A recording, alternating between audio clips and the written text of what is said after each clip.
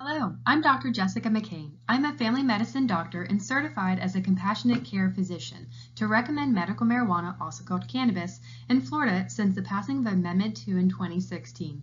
I personally created these videos to educate the patients of Southern Comfort Marijuana Clinic to help guide in the process of accessing and using cannabis effectively and safely.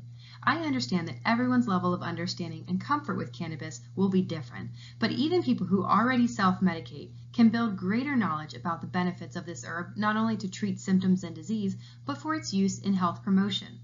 I will explain who would legally qualify and the process of obtaining it, some scientific background, and strategy for an individualized dosing regimen.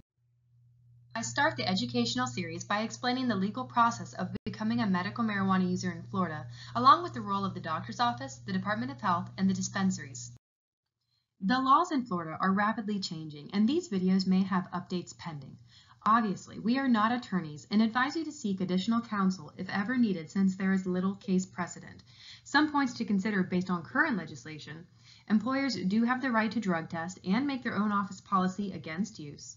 Insurance companies are not required to provide coverage of treatment process or medication.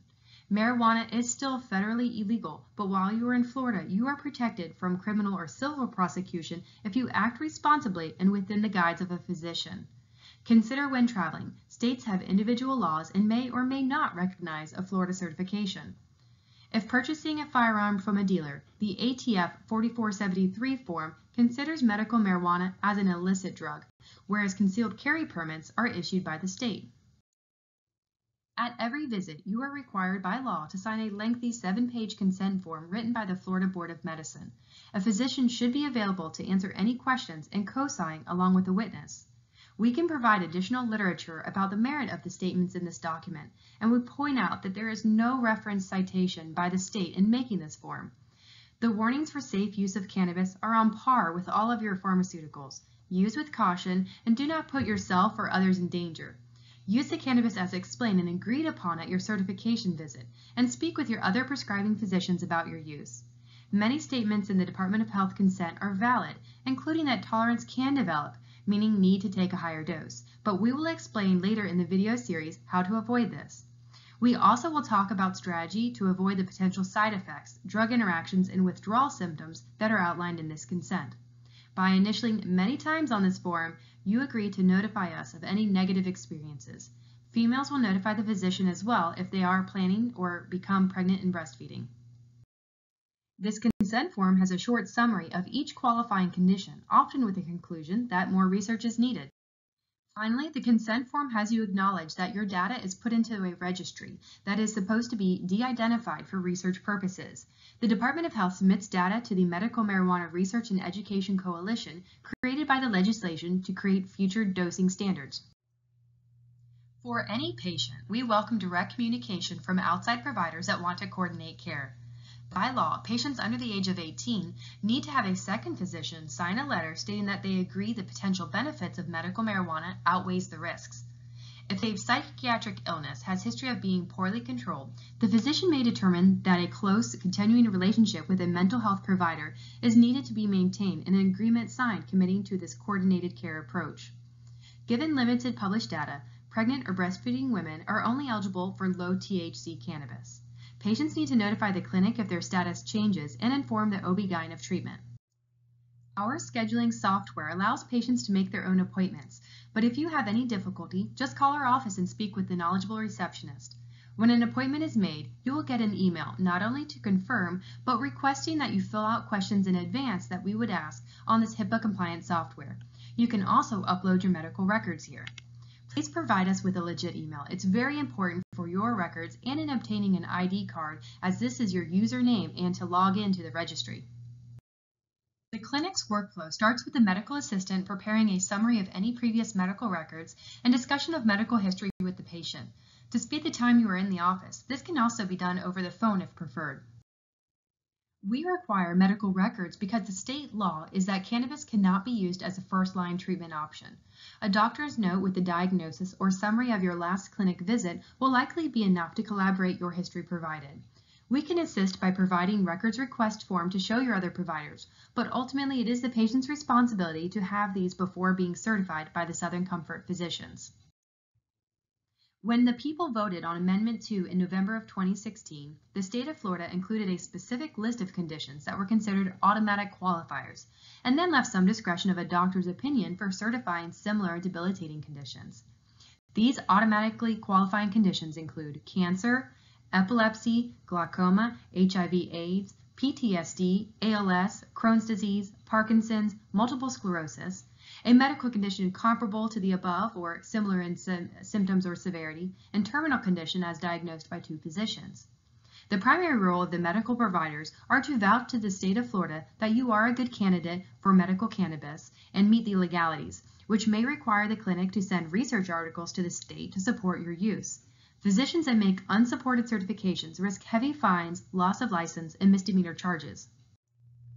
We are certifying that your condition is truly debilitating, which can be defined in terms of symptoms, including muscle weakness impairing strength and ability, severe or irretractable chronic pain and persistent muscle spasms, severe nausea, wasting, or any condition that is resistant to traditional medicine. These symptoms likely have progressed to the point that impact and limit major life activities, for example, routine physical movement and mental or emotional processes, such as thinking, concentrating, and interacting with others. The state requires a minimum of 2 visits per year, so we arrange a 6-month and annual recertification visit to maintain legalities and medication supply. The fee schedule can be viewed on the Southern Comfort website, and we offer discount if paid in full for both of these visits initially. Additionally, consult or troubleshooting visits may be scheduled at the physician's discretion or by patient request at additional cost. The physician retains the right to place a certification on hold if the information provided at the time of the visit turns out to be falsified or the patients are not using the medication as agreed upon during those visits. At Southern Comfort Marijuana Clinic, we go above and beyond to provide education and a personalized treatment plan, which we will present in the next video series. We also excel in keeping up with Florida statutes and current events, but while we try to keep up with the new products on the market to offer advice, this is not our primary focus, and it is important to understand that we do not have a role in the sale, distribution, or administration of medication. The middleman of the process is the Florida Department of Health Office of Medical Marijuana Use. This organization is responsible for overseeing the laws, housing the physician orders for dispensaries to view, and data collection for research and processing of ID cards.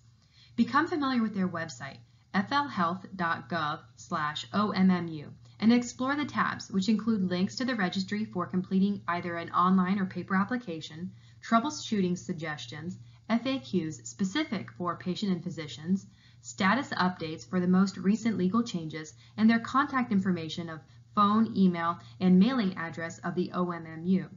Dispensaries are also called Medical Marijuana Treatment Centers, abbreviated MMTCs, and on this side you will find the dispensaries' information, including their locations and business website hyperlinks for the consumers to review the products.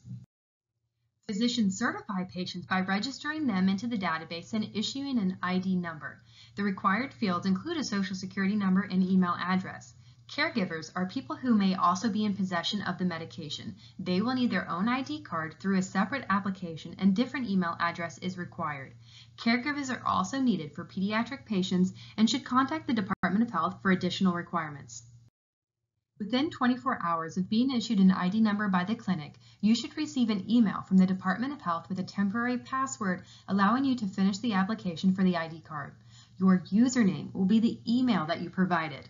Please check your junk and spam mail for these communications. Any issues in this process should be directed with questions to the Department of Health. If you do not have access to a computer, then you can submit a paper application. You can also submit your $75 application fee directly through the Department of Health website, but a check or money order is also acceptable as long as it includes your name, date of birth, and the ID number clearly written on it. The registry now works with the DMV to upload the picture, but if this does not work, then you need to upload an image online or attach it to the paper application. You also need to include a copy or upload a picture of your proof of Florida residency or driver's license. Typically, an approval email will be sent prior to the ID card arriving in the mail, and this email will allow you to start purchasing cannabis. So if you are on the paper application track, remember to call the Department of Health shortly after payment clears to request that this approval notification be mailed to your home instead of via email correspondence. MMTCs are the formal term for dispensaries. They are licensed by the state for a multifunctional role: the grow house nursery, the product development side, and the dispensary storefronts. The companies are very high-tech and competitive to put on the market the safest and cleanest products, and are subject to independent lab testing by law. All of the approved companies are listed on the Department of Health website. Do not choose a dispensary solely based on proximity. You can order online or via phone, and they deliver statewide to your home, allowing a chance for on-site education that may feel less rushed than when compared to visiting a storefront. Cannabis products cannot be mailed due to federal restrictions. Each dispensary offers a different product line and pricing, meaning a wide selection of methods of intake, concentration of extracts, choice of strain, etc. Then there are different theories of treatment strategy and business models, which can be confusing to any cannabis user. In the video series about treatment plans, we will go over some suggestions for product selection to ensure that your goals are met. We have asked dispensary staff to discuss any issue directly with our clinic to avoid any miscommunications. And finally, be honest with your other doctors. You may help change their minds about medical marijuana. This encouragement is even echoed on the VA website. Please continue to the next in the video series provided by Southern Comfort Marijuana Clinic, where we discuss how marijuana can be used as a medicine and your personal treatment plan. Thank you for watching the educational series, which allows us to spend more time taking your education to the next level when we are in our office visits. Our contact information is the phone number 772-218-7262 and email at support@socommjclinic.com. When leaving a message, please include the details of your question, your phone number, and email address, since we often respond after hours. But please allow up to 48 hours for response. Thank you for allowing us to be part of your healthcare team.